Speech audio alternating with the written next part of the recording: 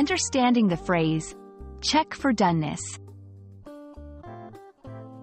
Hello, language enthusiasts. Today, we're diving into a common culinary phrase in the English language, check for doneness. This phrase might sound a bit technical, but it's actually quite simple and widely used in cooking contexts. Let's explore what it means and how you can use it effectively.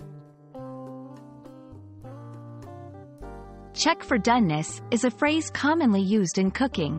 It means examining food to determine if it has been cooked to the desired level. The word, doneness, refers to the degree to which food, especially meat, is cooked.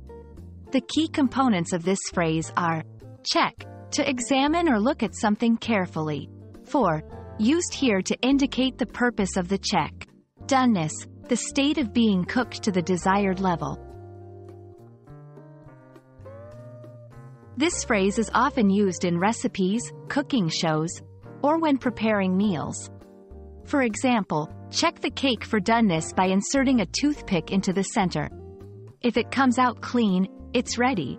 To ensure your steak is cooked perfectly, check for doneness with a meat thermometer. Understanding this phrase is important because it's about safety and preference in cooking. Undercooked food can be unsafe, while overcooked food may lose its flavor and texture. While check for doneness is the most common phrase, there are variations.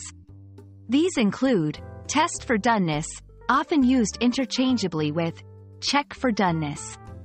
Gauge the doneness, a more technical term, usually used by professional chefs.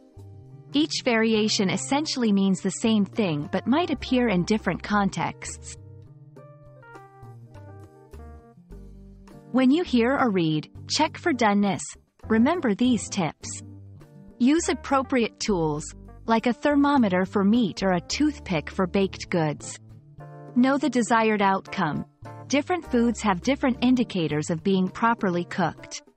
Safety first. Always ensure food is cooked to the recommended temperature to avoid health risks. Check for doneness is a simple yet essential concept in cooking, emphasizing the importance of cooking food to the right level. Now that you understand this phrase, you're one step closer to mastering culinary terms in English. Happy cooking and language learning!